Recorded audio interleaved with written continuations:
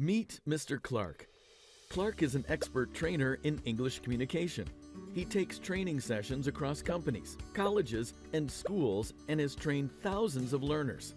Owing to the growing demand for online courses and live classes, Clark has decided to give it a go. His next session is going to be on public speaking do's and don'ts this Sunday afternoon with 80 to 100 management graduates. Why don't I do this online, he thought, and took it up as an experiment. After evaluating various online solutions, he signed up for WizIQ Virtual Classroom and LMS software to conduct his live session. Let's see how he creates his first online class on public speaking do's and don'ts with WizIQ Virtual Classroom.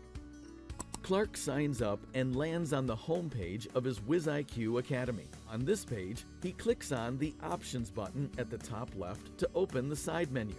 In the menu, he clicks on Live Classes to create his first live class. On this page, he clicks on the Create button at the bottom right, which takes him to the Create a Class page.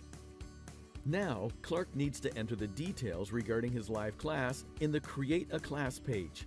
He starts with writing the title of his live class as Public Speaking Do's and Don'ts in the title field. Then, he enters a short description of the class in the subtitle field. The title and subtitle will help his students understand the objective of the class.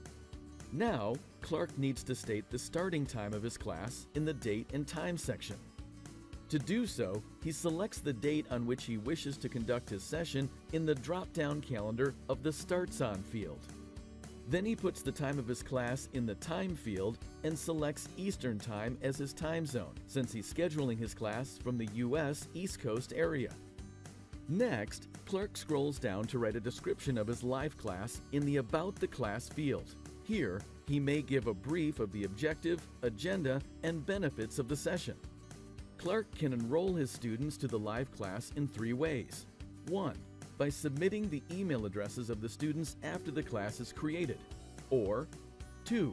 By allowing access to students who sign up in Clark's WizIQ Academy.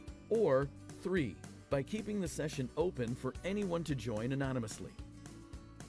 To keep his class open to all, he selects the To All Visitors and Registered Users of the Academy option under Who Can Attend field. To keep his class free for all, he checks the Free Class option under Class Pricing section. The session recording could be reused in future, therefore he clicks Yes in the Record This Class field.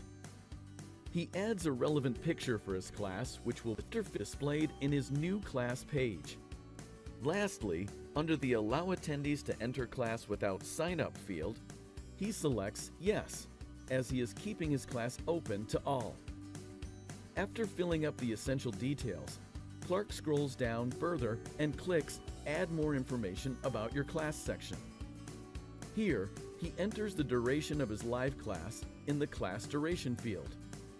Since he's expecting 80 to 100 students, he puts in 100 as the maximum limit for the number of attendees in the Max Attendees field. He selects the language of instruction as English and reviews the live class details thoroughly before moving forward.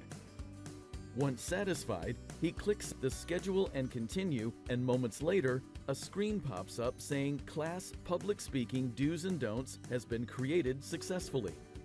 He clicks Close to exit and lands back on the Live and Upcoming Classes page. On this page, he clicks on the Refresh button to see his scheduled live class.